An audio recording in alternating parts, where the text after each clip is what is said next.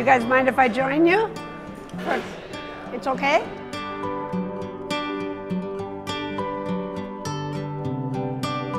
We're incredibly proud of the journey that you're on.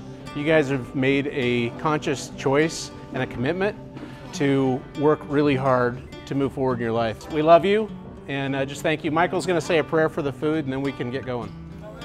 It's not just serving a meal, but it's breaking bread and finding out more about how these people have arrived here and how we can help them, how we can pray for them. Wednesday is the highlight of my week, and we come in here and you can tell who wants to engage in conversation.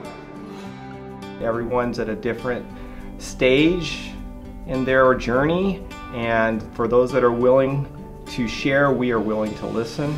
It gives them hope, because a lot of people had family members give up on them, but when someone approaches them and they're really sincere about it, it definitely gives them hope and a broader perspective of what it's like to be in communion. Oh my gosh, it's just so nice to be, I guess, seen, and not in a negative way.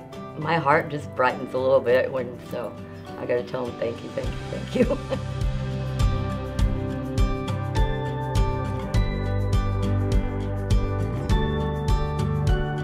We're going to graduation tomorrow, which we like to go because we get to know the guys, and then when they graduate, it's a big deal.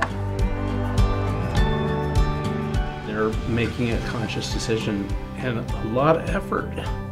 We just want to celebrate that. And I'm just super grateful to be here to cheer them on.